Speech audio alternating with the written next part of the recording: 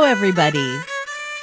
And welcome to today's Telf English podcast. This is Kersti and Lila, coming to you from Canada's beautiful East Coast.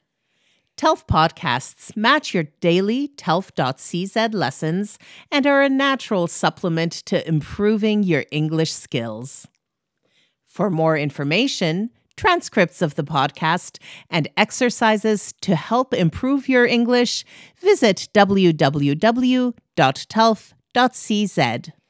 That's www.telf.cz.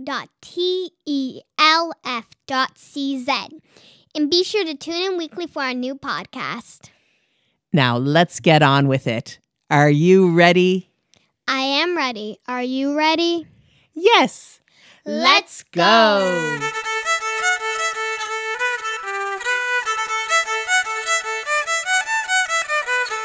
Kersti and Lila chat about dance.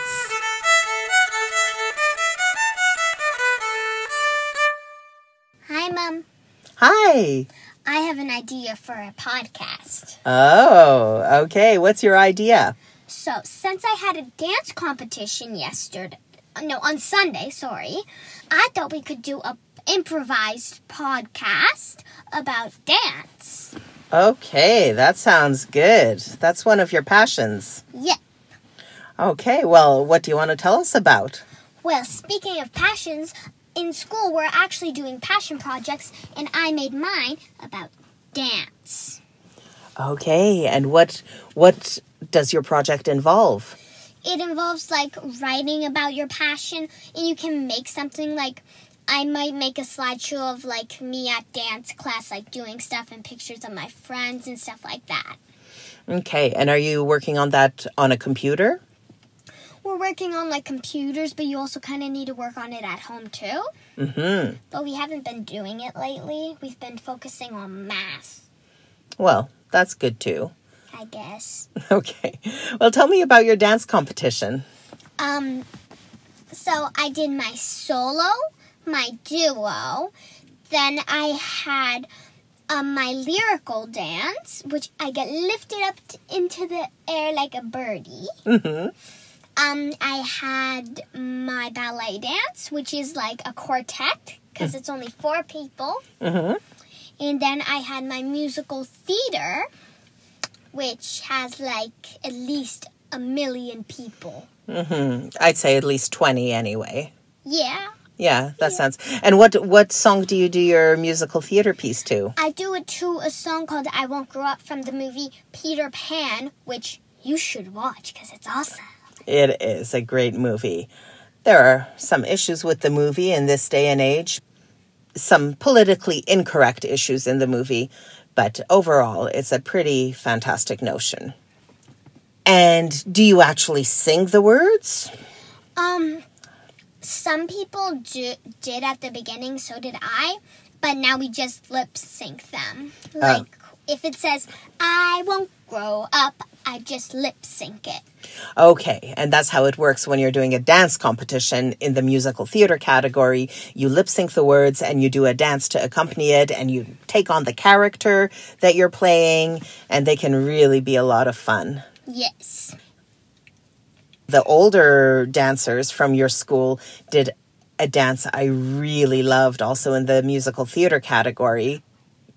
I know what you're thinking. It's Come From Away, and it's my favorite thing. But it's 5 minutes long, but it's the funniest thing ever.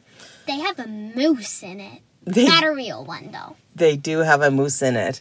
And it is a funny piece because of the whole scramble of preparation, the spirit of it. But it came from a really tragic situation. It came from 9/11 when the World Trade Center towers in New York were destroyed by planes flying into them. And what happened is all the planes were grounded or diverted, and the planes that were close to us were told to land. There were a whole lot of planes that landed in Gander, Newfoundland, because Gander used to have a huge international airport when jets couldn't fly as far as they do today. And so if you were coming from Europe, you always landed in Gander to fuel up and then keep going across the continent of North America, wherever you ended up. But then it emptied out because jets became more efficient and could carry more fuel. So they didn't need the airport, but all the facilities were still there. And so Gander, which is a tiny town in, I think, northeastern Newfoundland, they were able to accept a whole lot of the planes. And Newfoundlanders are known for being incredibly hospitable, generous people. And so the community all got together and scrambled to make sure all of the people's needs were fulfilled when they landed, and they took them into their houses and tried to help them as they were stranded far, far from home after this huge tragedy. I just thought it was something they made up for funny. No, it's a real story, and it's actually a Broadway musical right now that's doing incredibly well. So it's a pretty neat story. Yeah. So you told us musical theater lyrical, which is a kind of... You wear like kind of flowy dresses. Yeah. And it's very slow. And usually the songs are pretty sad, which, you know. Some of them, yeah. It's a more kind of poetic form of dance, isn't it? That combines ballet and jazz and some contemporary. Mm-hmm. And what song did you dance your lyrical number to? Ours is a song by Michael Jackson, but it's a cover. It's called Heal the World. Mm-hmm. And that also came from a big initiative.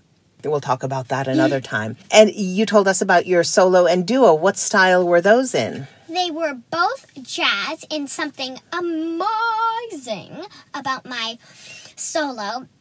So not only did I get first place in my category, but that was only 3 people, including me, out of almost about 30 people who did any kind of solo, like tap, lyrical, jazz, contemporary, all that, ballet, hip-hop, yeah, all that kind of stuff. I came first out of all of them because I had the highest score, so I got a scholarship for a workshop in, is it Toronto? Yes. Yes, it's a 2-day workshop on July 26th and 27th, but there's only one problem. On the 24th and 25th, I have a Highland dance competition in Fredericton, but you said that if we can find a cheap flight just after the afternoon of the 25th, we'll just get on a plane and go to Toronto, like... We'll see what we can do. We will try for sure. So you won that scholarship for having the highest mark in your division, which was mini pre-competitive, which means all the dancers 9 years and under. So congratulations on that, Lila. That was a huge accomplishment. I'm mainly excited for the plane because I heard planes have chocolate pudding. I don't know that planes these days have chocolate pudding. You've been on a plane. What are you talking about? Oh, yeah, but when we went to Poland, wasn't there like chocolate pudding or something? I can't remember. I remember you have a photo of me watching a show while eating something, and my face was literally covered in chocolate. Maybe there was chocolate pudding. One of my favorite meals on a plane were coming back from Poland. I would always transfer in Heathrow, which is a really big airport in London. And coming from Heathrow, we'd always get scones and clotted cream. And it was so delicious. Now, airplane food sometimes has a reputation of not being so great, but the stuff coming out of Heathrow, those scones and the clotted cream, were amazing. And I also remember on a Dutch airline having really, really good meals. So it's not always true that airplane food isn't great. All I remember is that I like chocolate stuff. Well, don't we all? It must run in the family. Coming from you. It's genetic. I'm sorry. Yes. I have this app where you make emojis, and I made my mom, and then I found this thing that had her like thinking about chocolate and a bunch of chocolate surrounding her, and I sent it to her because it was like suits her so much. Maybe we'll have to find a picture of that. I sent it to you on Messenger, so I'm pretty sure it should be there. Okay. Yeah. And next week, you have another competition coming up. This was your last stage dance competition, your last jazz lyrical. But I still have a recital with, is it Limelight? Your recital is at the same theater where the Limelight competition was. Phew, because that's the only theater I know where to go. Like, I know where every room is. Like, I take this turn, there's theater, take that turn, there's a back. I just have it memorized in my brain. It's like a map. I know it by that back of my hand. Or like the back of your hand. I know it like the back of my hand. Yeah. I can walk it with my eyes closed. In fact, I have, but then I stopped doing it because I rammed into a locker one time. Okay, well, that's a prudent choice on your part. And once that's all done, what happens? Highland Games. Highland Games. We're going to have a very, very busy summer. But the best part, we're going to hotels. Most of them have breakfast, like Fruit Loops, and they have pools, and it's a hotel. And my second oldest brother, the middle child, Mika, is also coming because I'm pretty sure he's piping at almost all of them. Yeah, well, he's piping in 2 of them, and you're dancing in 4 of them. Are we going to the Antigonish Highland Games? We are going to the Antigonish Highland Games. Because there's this girl named Charlotte in my Highland class, and she said they have a log throwing contest. Ha! And they have a cotton candy stand. I think we might see some of that excitement at the Moncton Highland Games as well. Oh, yeah. Yeah. And before that, even, you have 2 competitions in Dartmouth. Oh, my God. You'll be fine. It will be good practice, and it will keep us all busy. For sure. Okay, well, Lila, I think we've been sitting here waiting for your brother's piano lesson to be over. One of them is done. Yes, one is waiting outside of the car because we locked him out so that we could record our podcast. And the other one is about to finish, so we'd better wrap things up, say goodbye to everybody, and thank you for listening. And we'll chat again soon. Yeah.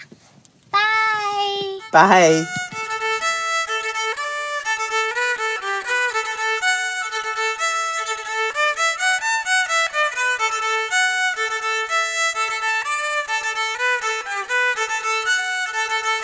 That's it for today. Thanks for joining us. Please share and let us know what you think.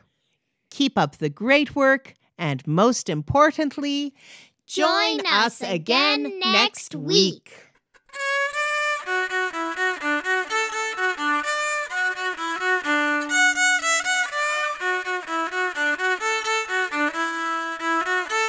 The voices you heard on today's podcast are that of Lila Tuckwriter, aged 9, and myself, Kersti Tuckwriter. Music was performed by Mika Jordan, aged 13. The first and final pieces are traditional Irish tunes, while the second fiddle tune was composed by Mika himself. Thanks also goes to our sound engineer, Jamie Jordan.